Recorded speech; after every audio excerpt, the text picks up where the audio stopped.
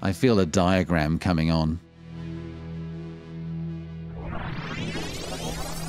M96 5-chain engine. Here we go. In the center, we have the crankshaft, and that is the main part of the engine. The point of its existence is to turn the crankshaft. The power from that, some of the power, goes off to the intermediate shaft. It's called intermediate because it's between something, and it's between the crankshaft and the camshafts. And so the intermediate shaft allows that chain from the crankshaft to get split in two. And one chain goes off onto bank 1, and one chain goes to bank 2.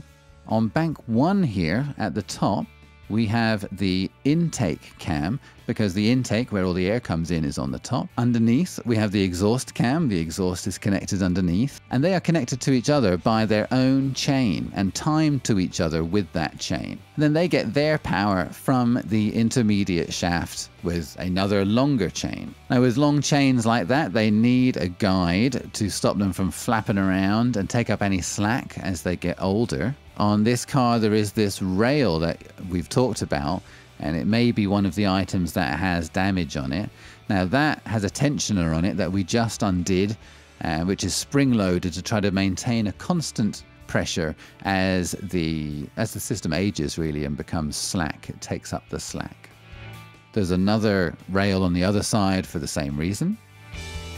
And then on the chain that's on the cams itself, we have a vario cam. Now, this vario cam that we've talked about, really it's kind of an on-off thing. If you are idling or poodling about, it's in one position. If you start driving it like you stole it, it can change the timing of the cams and make it work better for that situation.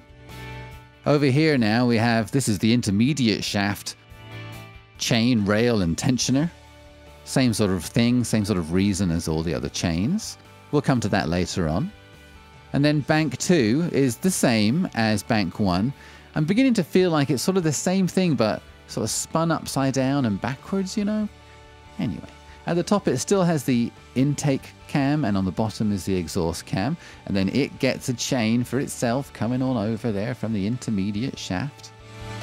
And then for all those same reasons, it gets these rails on there and tensioners to keep the chain in tension as everything ages.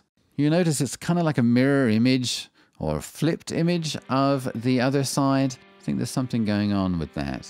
Maybe you guys in the comments could spread some light on what I'm thinking here. So on bank 2 then, there's a chain all to itself, and those cams then are timed to each other.